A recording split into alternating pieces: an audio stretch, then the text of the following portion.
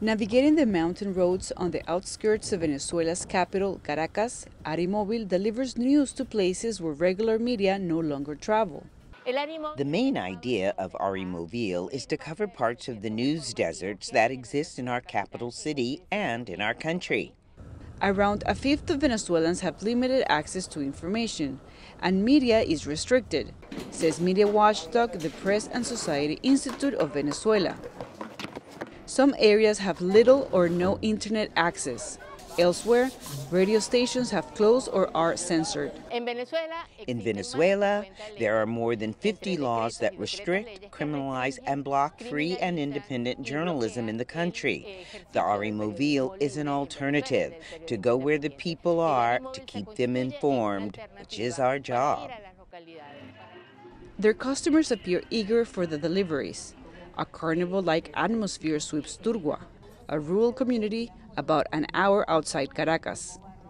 As the Arimóvil team set up, children and adults gather, music plays, and the reporters get to work.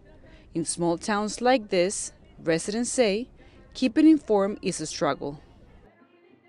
Normally in rural areas is very difficult because sometimes the internet is very slow, or sometimes in many places there is no internet. And normally you can see a television station, but not everything is there. That's where Arimóvil comes in. The mobile news group is focused on helping people like Pacheco and her cousin, Kelincer Pacheco, stay informed. They also teach people how to detect sources of mis- or disinformation. There are some news programs that tell lies. They do not convey the truth.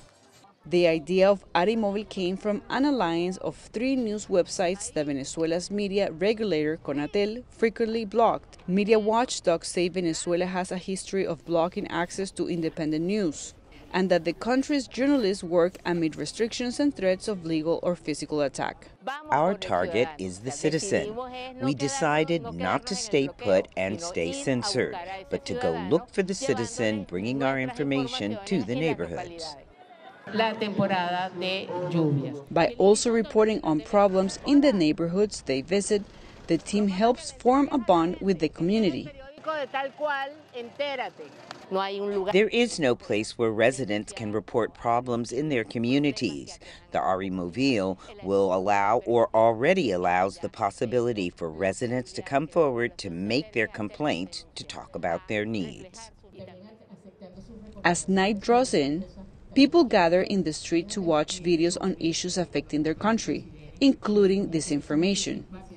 Arimóvil has been broadcasting to towns like this for 6 months now, a bright light in a dark period for media. For Adriana Núñez Rabascal in Caracas, Venezuela, Cristina Caicedo Smith, VOANews.